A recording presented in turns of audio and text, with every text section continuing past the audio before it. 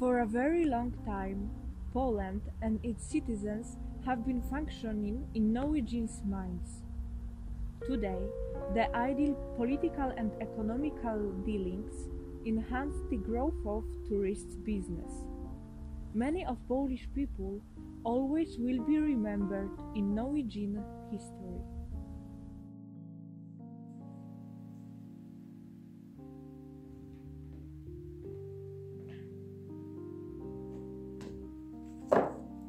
One of them was Adam Stefan Dzwonkowski. He was born in 1815 in Warsaw. After he had got injured in rebellious fights, he arrived to Copenhagen, where he met Carl August Guldberg.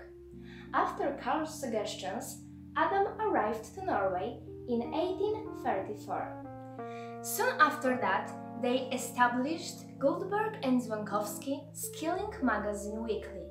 Their purpose was, among other things, to disseminate education around the middle and lower society class. Meanwhile, the press and the publishing house had just started to expand. Dzwonkowski was also sharing the responsibility for translating Adam Mickiewicz's work into the Norwegian language. Moreover, he contributed to the establishment of the Catholic Church and hiring the Catholic priests. He had the opportunity because in that time the Norway's freedom of religion wasn't such an important aspect. Adam Stefan Dzwonkowski passed away in 1885 in Warsaw.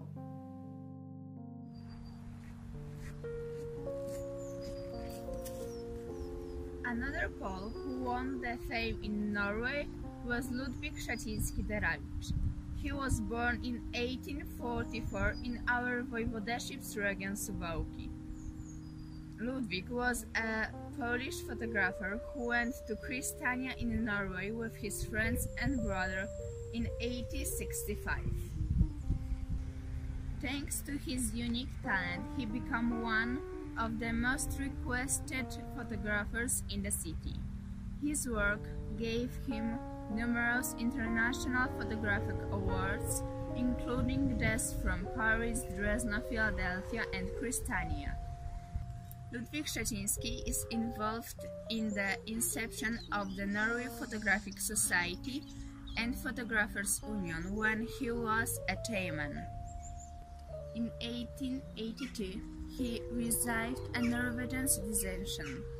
In 1888, he became the royal family photographer. He committed a suicide in 1894.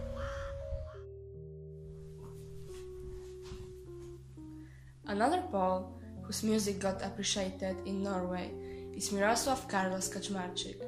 He is the leader of the Loud Jazz Band, a guitarist, a composer, and a lecturer in a guitar class.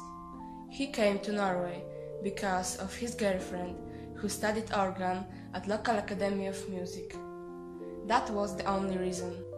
It wasn't easy at first. He hasn't known anyone there, and he was unemployed. The music helped him in a difficult moment. It gave him some time to think.